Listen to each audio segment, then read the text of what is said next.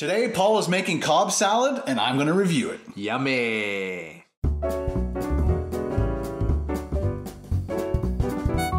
Hey guys, it's Ken and Paul from KBDProductionsTV. Welcome back to another cook and review just for you. Paul! Just for you. Just for you. Welcome back once again. We are going to be doing what today, sir? We're doing a Cobb salad, a very famous American salad, and I thought that we'd try something healthy, although we're putting bacon on it. Just a little bit of bacon and buttermilk. I think it's probably one of the most popular salads. We looked it up and it started in the 30s in Hollywood, the Brown Derby or something like that. Something like that. And it wasn't, I'm not sure if it was the owner or the chef who created it, but the owner was actually, last name was Cobb, and that's where the Cobb salad came from. Every time I hear Cobb or read it on a menu, I'm thinking it's going to have a lot of corn in it because it's a Cobb salad. On the Cobb, and it has nothing to do with it. Nothing to do with it. So what are we going to do first? Well, I've prepared up some of the stuff already. Like what? Okay, we've got some sliced green onion, blue cheese that's been already crumbled, avocado, we got julienne carrots, diced tomato, and cheese, which reminds me, I haven't done the eggs yet, and we're going to boil some eggs. We're going to boil some eggs, but I want to marinate some chicken, and we're going to do a traditional Cobb salad, usually done with a vinaigrette, but you'll see it tons and tons of places, maybe even more so with a ranch dressing. So we're going to make a quick homemade ranch. Homemade ranch. That is very simple to do. There's not much to it. It's pretty simple and really good.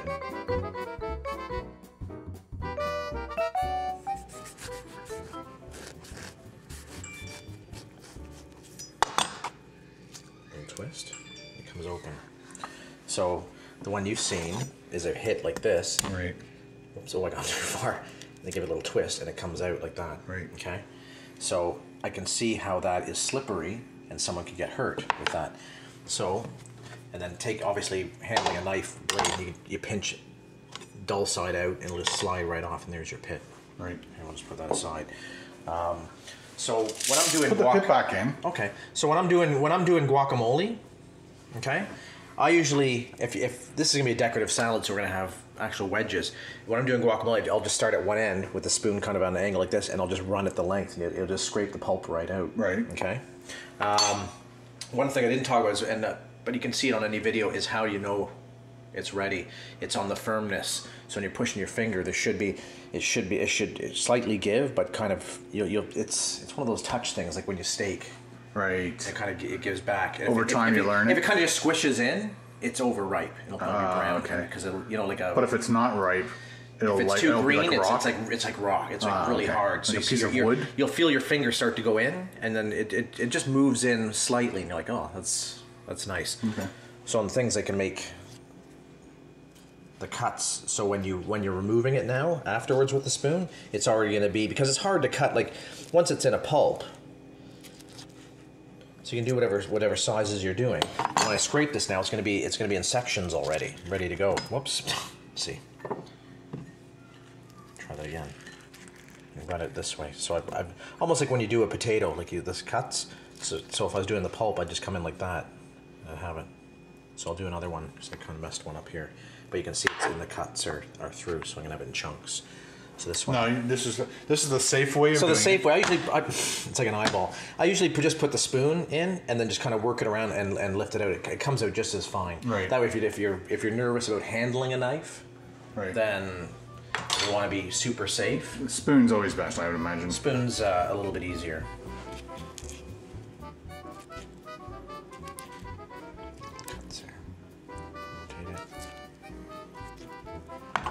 Just gonna scrape it out.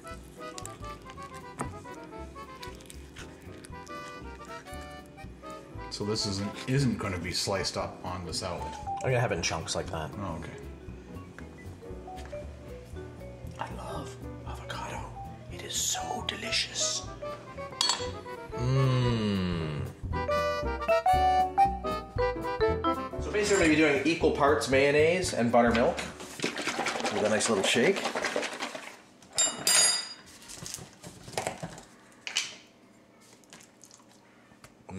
Mayonnaise. So I'm going to take half of this jar to make a bit more. And buttermilk. That's about half. That's it. Yeah, it looks good. I love my whisk. I love it. Whisks are great for making pancakes and... So if you like your ranch like really thick, like if you're doing chicken wings and you want it a bit thicker, a little more mayonnaise. You got some onion powder. Okay. Like a half a tablespoon? Yeah, half. Or actually, no, we'll put a little more. Make it more oniony. And then garlic powder, and probably the equal amount of garlic powder in there. So like that. Half teaspoon garlic powder. You look. It looks like you're doing a full teaspoon. Okay, that could be full. Yeah, because you just said you like more. But you know what you can do? You can taste it in between. See if you've got, because we're gonna put. So start low first, just in case you put. We're gonna put a tablespoon of sugar to sweeten it up a little bit. Nice. Okay. We're gonna put a touch of lemon juice. What's a touch? Just a couple little shots there. Just a couple little shakes. We're gonna mix it up. Now, the thing is, this is a good base, and the thing is, I was thinking earlier, I don't have dill here. Dill is really nice in it. You can put pepper in there. And you see some with some put diced parsley in theirs. So variations, either dill. If you have fresh dill, chop it up, or if you have dried dill, put a tablespoon in that. That's how simple it is. Done? It's done. Yeah. That's pretty good. Oh my gosh, that's the best I've ever had. That tastes like ranch dressing, and that's how simple. That is how simple it is. That tastes way better. And you can go on like. How long that would last though? Well, we're gonna eat all of this. You know what's funny? It actually tastes like it already has dill in it. No, you know what it is? It's the onion powder. It's the onion powder and the garlic sort of give that little false. I could see why putting dill in it that would actually up it. Dill is beautiful in it, and I wish I would have thought of that earlier, and I don't have any dill here. You're fired. Oh. Why?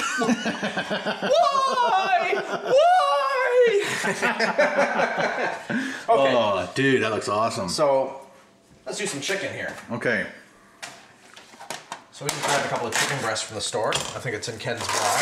Yeah. So we're gonna do it on the stove top. We're just doing a pan. We can go out and grill it. There's different ways. You see some with roasted chicken, but it's basically chicken that's diced on the salad. They cook it, just let it cool. Usually it's leftover chicken. Because the whole thing is this guy that had the restaurant in the 30s was hungry at late night, and he just grabbed all this stuff out of his fridge, diced it up and threw it, and that became his signature salad, the Cobb salad. People loved it. And people loved it. So I like to do a marinated chicken. So I'm going to show you something simple. It's similar to what they marinate souvlaki in. Oh, so okay. Olive oil, lemon juice, paprika, and garlic. And dill. A little bit of... no dill. A little bit of oregano. Oregano. So, we're going to put that's beautiful. A little bit of olive oil. We don't need... we'll go a little bit heavier. We don't need a ton because we only got two. Would it have been better to have marinated it from yesterday? Yes. Okay. Everything's always... You could have... I'm just putting it in a bowl.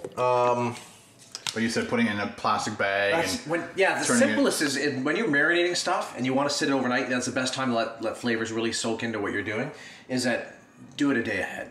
And but I didn't do that. I mean, I could have done two. I could have had one sitting in there and then showed one. But hey. Okay. Let's get moving. We got some paprika.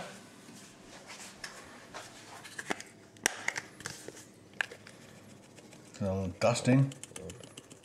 More than a dusting? Well, more than a dusting. And then our garlic powder. We'll probably put about the same amount of that in there. And stuff like this, if you don't want to use garlic, fresh garlic is always better. Oh, sure. But I'm lazy today. I'll put a bit of oregano. And a lot of other people that would want to make this are lazy too. Because we're doing this really fast and it'll taste, you know what I mean? It's not going to penetrate the chicken as it's sitting overnight. It's not going to make the dinner taste awful, is what you're saying. Yes. It'll still taste awesome. Then we're going to... You see a nice color there. Look at you need like a mini whisk. Yeah, I'm just going to mix it. And then we can put a little bit of, we're going to put a little touch of salt and pepper in there. And we're going to put that, we're going to dip the chicken in, and then we're going to do it in the pan. So I'm just going to grab salt and pepper from here. A little salt, a little pepper. Nice. And the chicken, these are big. Oh, I can feel a bone right there. So, it's still at the bone in. There's a little, see the bone fragment there? Yeah. It's Just get on that. Yeah. That's supposed to be boneless? I don't know. Did we? Maybe I just didn't look. It's not a big deal. You can see the bone in there. So we're gonna come in. Trying to take it as close to the bone as possible. Of course, you want all the meat.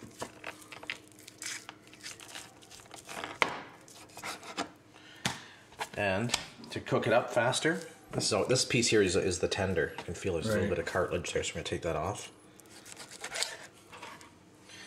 And so we got two. I'm gonna take it right from the end and go about halfway through. This is called butterflying. Butterflying, yeah. So you're not coming all the way through. Yep. So you got a nice. This will make it cook faster. We're gonna do the next one. What we're gonna do is we're gonna dip that in and we're gonna do it in the pan. So we're gonna do the same thing with this one. I mean, what you could do with this is actually probably reuse it as a broth, just if you had a bunch of it. And I always love saving stuff. Whenever I do chicken and I have a roasted chicken, I always save the bone. And then I make a soup and I use it for broth. So take off fat. Trim off the fat. That's always a good idea. And then just rub your, just in case you cut a piece of bone in there. You always have that cartilage that runs around here. So you feel the meat with your fingers just to make sure that there's no so we're gonna take sharpness. Take that off. And we're gonna do the same thing. So now we've cleaned it. It's nice. Take a bit of fat off the end there. So just gonna flip it there. Same thing. Start on one end. Come about halfway through. And don't bring the knife all the way through once you get to the thing, but you'll see it fold over. Just make a little line. So there. Chances are you can actually buy butterflied chicken breasts already done for you. I'm sure some stores do that. So you're just going to dip it on each side. Yeah, and we're going to do it in the pan. So we're just going to put it like this. Obviously, if it's sitting overnight, it's a lot better. Yeah. But this will just give us our flavor there. So we're going to bring it over to the stove.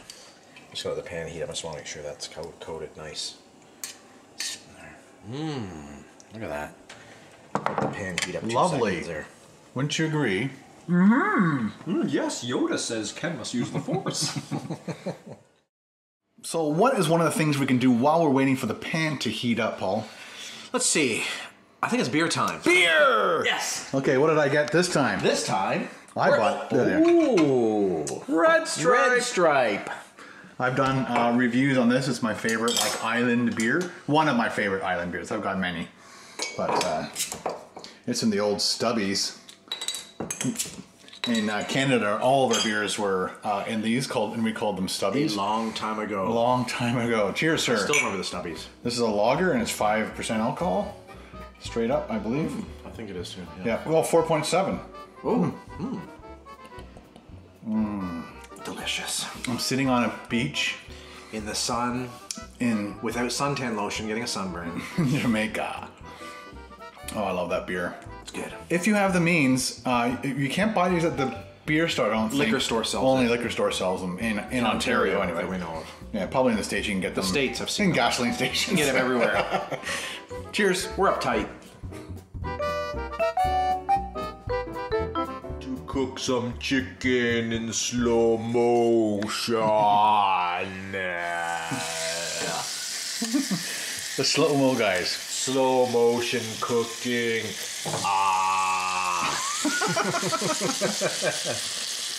That smells good. Put the heat up a bit. Definitely.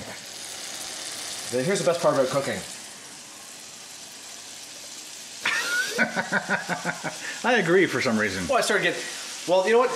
To me, it's all about efficiency. So a lot of times when I'm cooking, because I'm so used to being a busybody in the kitchen, I wash dishes in between while something's on doing like That's this. a great idea. I'll wash, and then I'll put stuff in a bowl. So that when I finally sit down, it's already cleaned up or pretty close to it. So you have less to do after. Some people this is. Yeah, there's nothing worse to sit down, you enjoy your meal, and then you look back at the kitchen. Over, and there's a mountain of pans like this high, and you're like, oh. And then you're trying to eat fast instead of enjoying your meal because you're stressed about the mess. Right. Clean as you go. Yeah. Oh man. How do you know your chicken's done? Is it the same kind of thing? It's a jiggle feel like a jelly? Chicken's a lot firmer. Like right now, I'm just gonna let it cook. And you're gonna let I didn't put any oil or anything in the pan. I did leave a bit of the bacon fat in. Oh, okay. Like I dumped the bacon fat, let it cool. But you didn't clean out the pan. I didn't clean out the pan because this is. I dipped the chicken in oil, so it's already got oil on it, so I didn't need to. Got it. So same. It's almost So in here, we'll wait a bit longer, but see how it's going like white around the edges now? Yep. So that's the cooked chicken. We're going to wait till it's cooked a little bit more because I want to brown it a bit, and then when you give it the flip, and then I'll show you how you know when it's ready. I can't wait. Do you smell that? It smells absolutely fantastic. Yes. Okay. Now you can see it's whiter along the sides now, so we're going to give it a little bit of a flip. Oh yeah. Nice browning there. Same thing, you can tell like all of you just flipped it so we saw the one side how it's raw. You can tell just by like see how it's just goes in. It's a little bit of a jello feel, Yeah, right? it feels like like jello, so it's jiggly. You know that's raw chicken. That's raw chicken. You'll know when it'll firm right up. I either undercook it or overcook it. It's a surprise when I cook it perfectly. And if you're burning it too much, just put the heat down a touch. Right. I'm getting hungry. Beer. And Ken's wearing his tickled toad shirt today. Hey, hey, hey! Nice. My trusty salad spinner. Woo!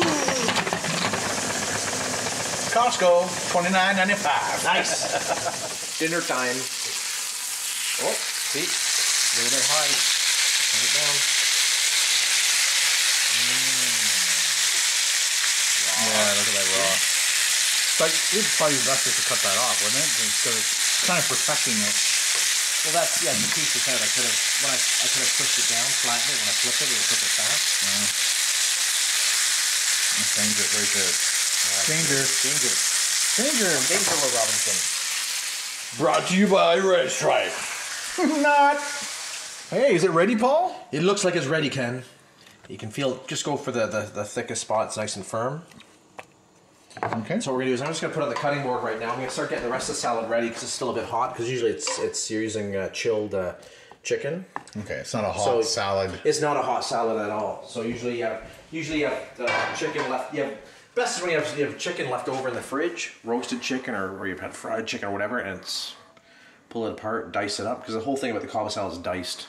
And the whole thing's a cold salad. It's cold salad. Yeah. So we're gonna let that cool a second. We're gonna start getting the salad ready. For his last week, we just put the chicken outside for a minute. We could, oh yes, in that snow. Today is warm. So, we're gonna put the salad down first. And that's the base, you said, right? Yeah. Now you can use what you have. If you have romaine, if you have a spring mix or different lettuce that you want to use, we're using this, we have it. So your base, you have baby spinach. Baby spinach, mix it up. So the thing with the Cobb salad, you'll see that we didn't do our egg yet. All right, Paul, so let's do some boiled eggs. Let's do some boiled eggs. I'm gonna do up a couple of extra because I think my wife wants for other to. situations. That's a lot of water. It's just gonna there we go. boil over. Take it down a bit. And we'll just put that on, fire it up. There How you go. long is it going to take to hard boil? My trick, start with cold water. Right. Put it in. When it comes to a boil, let it boil for a couple minutes. Turn it off, let it sit for 5 minutes, and then you're going to run it in cold water. We'll do that. We're going to take some time out. We're going to let that come to a boil. Let it sit, shock it with cold water, and then we're going to peel them.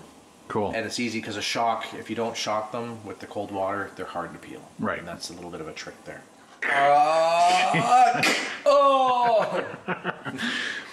So while we're waiting for the eggs to boil, what are you going to do? I'm going to dice up the chicken, which I should have done the eggs a long time ago, but I was sleeping. Again, you're fired. So same thing, like regular dice. Turn it like this. No, you don't leave them in long chunks, eh? No, we want it into a dice. Turn. That smells delicious. And beautifully cooked, I must say. We're just gonna put that in a bowl. And it's cooling down pretty quick because I left it on the cutting board like that, which is nice.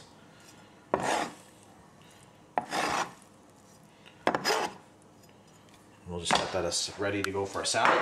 Then we're just gonna do the eggs last, which will just give us like another 5 minutes, and then we'll be ready to put these masterpieces together. Nice. We'll give this a wash too.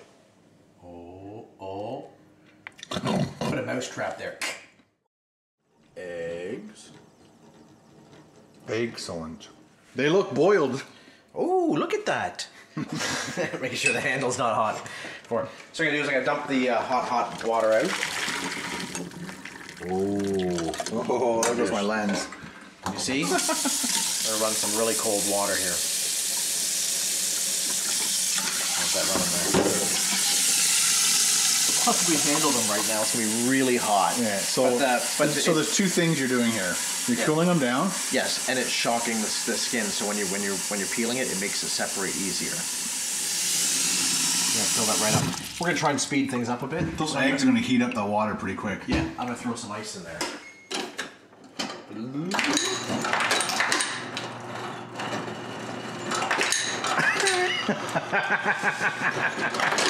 Technology's great. What the heck? There we go. Oh! Okay, Paul, what's up? Hopefully they're not too hot. It's still warm. So when you're peeling it now, it makes it a lot easier.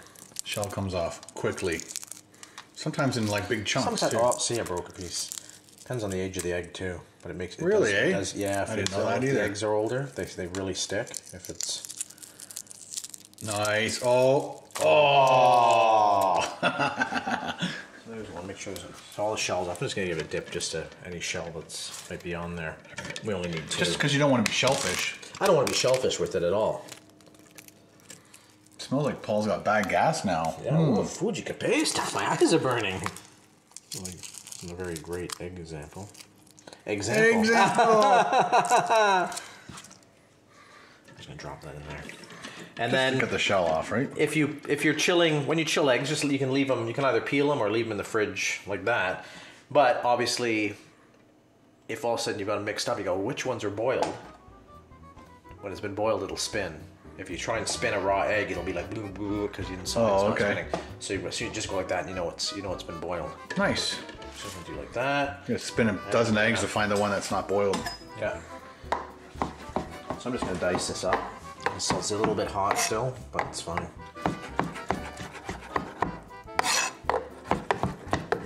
Egg. Egg. I thought you were just gonna like do little quarters slice there. them. Well, the Cobb salad, the whole thing is a presentation. So what I'm gonna do is I'm just gonna lay it across like that in a section. Egg. So I'm gonna make it look really nice. Of course. So put the chicken towards the center here in a line. And notice I use rectangular plates. Doesn't matter, but it's just so I can lay it out and show it better. Like that. That smells good. It smells really good. Cheese.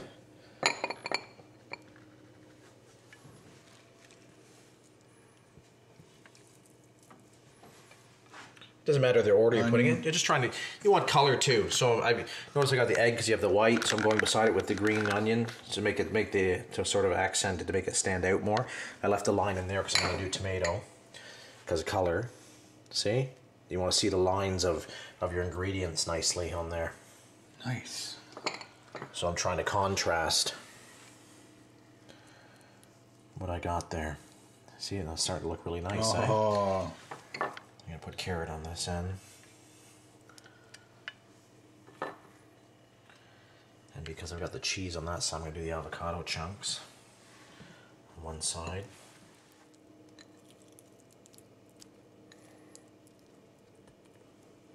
Let me just wash my hands quickly. How's it smell, Kenny? It's looking good. Smelling awesome. And then some bacon. Does that sprinkle all over everything or in a line I'm again? going to do a line. I'm going to put it in here. We're at a bit of space there. There's bacon. So again, in some places they'll actually put the salad dressing over top of it. Some put on the side. Mix the salad first. Oh, with it in it. Yeah, and the only thing I've left is a blue cheese. So I got a bit of line here. So I'm going to put this one right in between my chicken. That looks perfect. That's Chicken right in between the chicken and tomato. So there we go. And now we're almost done. So some will mix. I'm going to just wash my hands again quickly. Does that look good? Oh boy. to say it. I knew you were going to say it. So some will mix the dressing or put on the side, whatever. We have this beautiful ranch. I'm just going to drizzle it on top.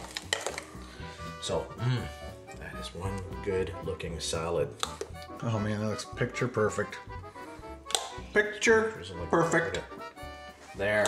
How's that look? It's looking good. Just don't get it on my camera.